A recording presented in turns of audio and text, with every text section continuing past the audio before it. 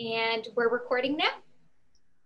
Hello, I'm Dr. Gayle Seymour, Professor of Art History and Associate Dean of the College of Arts, Humanities, and Social Sciences. And I'm here with my colleague, Dr. Taine Duncan, Associate Professor and Chair of the Department of Philosophy and Religion. Hi, Taine. Hi, Gayle. Taine and I would love to welcome you today to the inaugural CAHSS Student Research and Creative Activity Conference, what we call the Quoined Corner. So in case you're wondering, coins are rectangular stones, alternating large and small, seen at the exterior corners of buildings. In fact, most of the buildings on our campus have coined corners. So coins originate in Roman architecture, they're reborn during the Renaissance, and they become a defining feature of the Georgian Revival style, which is the default for our campus. So we chose the Quoined Corner as the title for our conference because coins create a visual boldness and strength to a building, just like research and creative activity does in student growth. They look like stone zippers joining together adjacent sides of a building, an apt metaphor for our goal of bringing together the arts, communication, humanities, and social sciences in the new CAHSS. I love the description of the zippers on the buildings. And I know that as soon as I described coins in that way, so many students' eyes lit up as they thought about what to submit for the conference. So for our inaugural CAHSS Quoined Corner, we really wanted to represent that joining together of all of the various disciplines that make up our college. And we were so happy with the number and the depth and the breadth of submissions of really excellent student research and creative activity that we received for this year's conference. We have students representing everything from gender studies, a minor program, which I am also privileged to oversee over here in the Department of Philosophy and Religion, to linguistics, to theater, to artist statements, to recordings and sort of reflections on musical performances.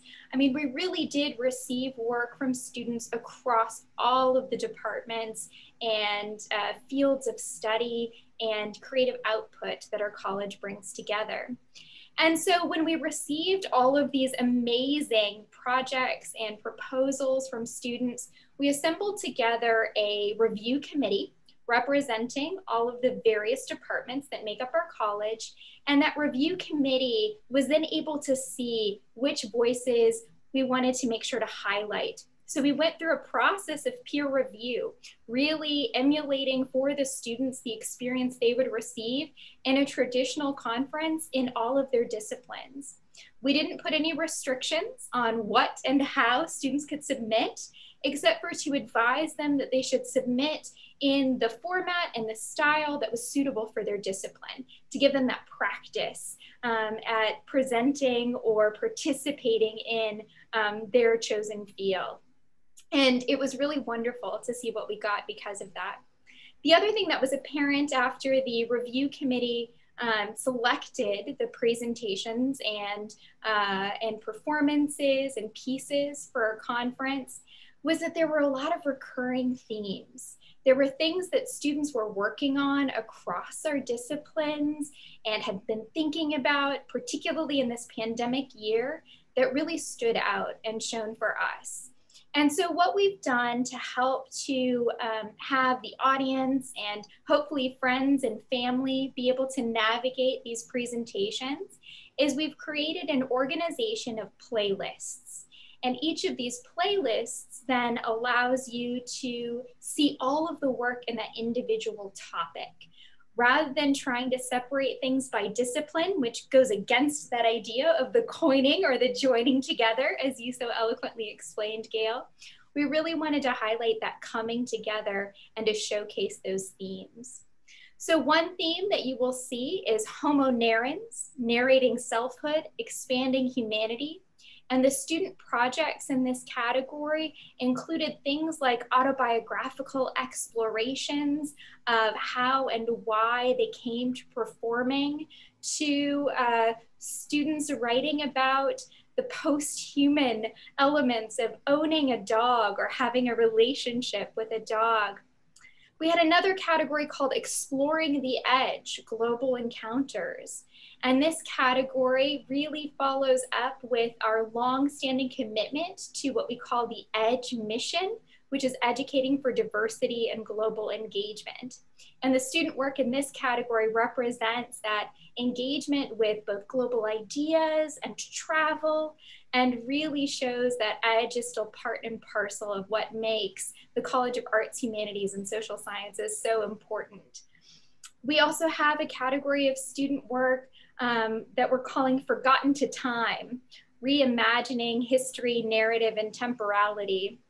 And students in this category did in-depth historical study, engaged with theater performance, and also reflected on how and why we interpret certain texts in certain ways, and whether that's shaped by the actual historical experience of the text or something that maybe we've picked up along the way in the meantime.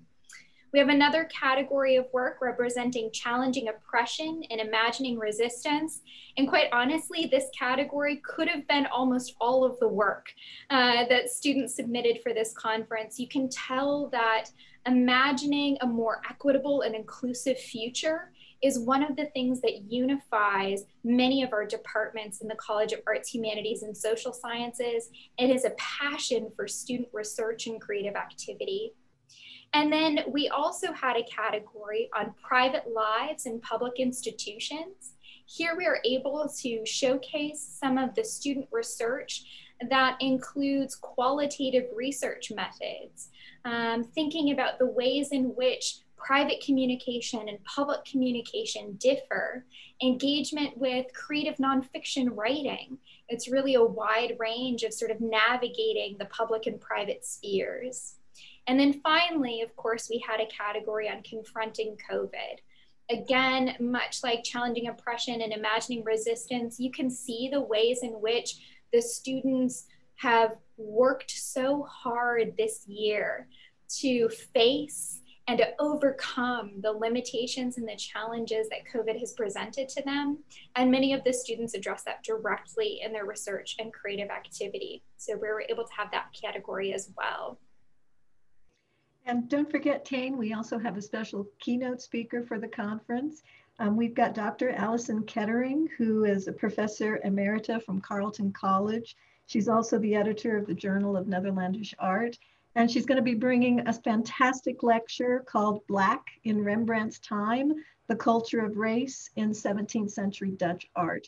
You don't want to miss it. She is a big deal, and it's an exciting lecture that I know everyone will enjoy. I'm so excited about that. Well, thank you so much for joining me today and for engaging in this conversation and for your incredible vision and ability to see the best that our new college is able to provide for our students. Even though this is a really unique experience for us this year in these unusual pandemic times where we're having a fully online conference experience, we are very hopeful that in the future, as Quoined Corner evolves and grows with our new college, that we're able to have both an in-person, maybe more traditional conference and creative activity symposium, along with the preservation of some recorded materials and sharing things on YouTube.